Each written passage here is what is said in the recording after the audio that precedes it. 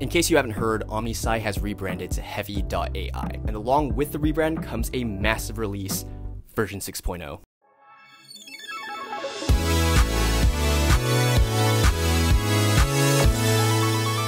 What's up everyone, it's Danny, and today we're back with another release video where we highlight a few of our favorite features that are coming to you in the brand new release. Make sure to check out the description down below for the full release page so you don't miss a thing, and while you're down there, you might as well just hit the subscribe button, because you're already down there, so why not? Jumping right in, we have a brand new landing page for Immerse. Down here we have the welcome panel, which will be customizable per user and easily promote new features and give general announcements about Immerse. We also have a brand new help center over here on the right hand side, which makes it really easy for you to access various tutorials, documentations, and demos, which previously would have required users to do some digging within the account menu, which no one's really got time for these days. Speaking of the account center, we've also added a brand new admin panel, which can be accessed by twirling down the account menu and changing your database to information schema. Within the admin panel, you can access system resources, which gives you insight regarding your different dashboards and tables, as well as user roles and permissions, which gives you all the information you need about your users and their permissions. Think of the admin panel like a mini command center where you'll essentially be able to monitor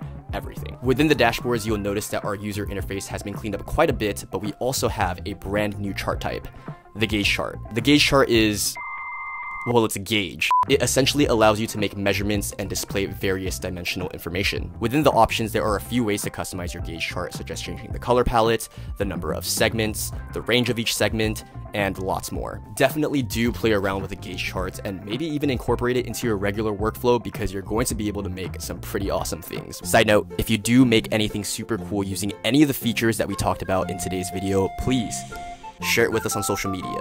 Just make sure to use the tag #HEAVY.AI, and we can't wait to see what you guys come up with. There are also some huge changes coming to the data manager, the first being support for raster files. The data manager also got a lot smarter, and so now it's going to be able to automatically detect your file type on import, whether it's an individual file or an archive. And now for the headlining feature of version 6.0, we're introducing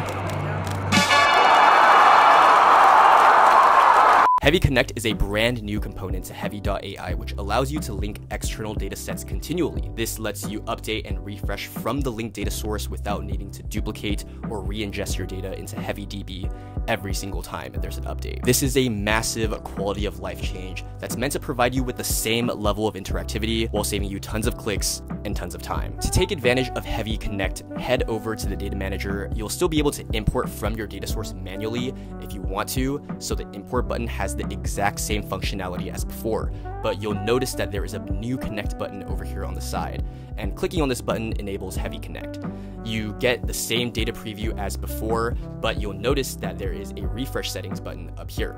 And once you click on that button, you'll be given options under scope of refresh to either refresh the entire data set or append to it. Below, under timing type, we can also schedule a refresh for every few days/hours. But if you aren't a fan of the whole automation process and say you need to be on an older version of a data set for some particular reason, you can also choose to refresh manually if you want. This feature is huge, so you definitely want to make sure to take advantage of it and tinker around with the refresh settings to match your specific needs. You can always modify these settings within the data manager if you want to switch things up in the future. Overall, version 6.0 introduces tons of new features which were designed to make your life easier, which keeps you happy, which makes me happy. Aww. And we all win.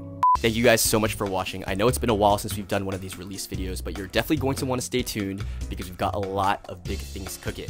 And until then, don't forget to subscribe, and I'll be catching you guys in the next one. Peace.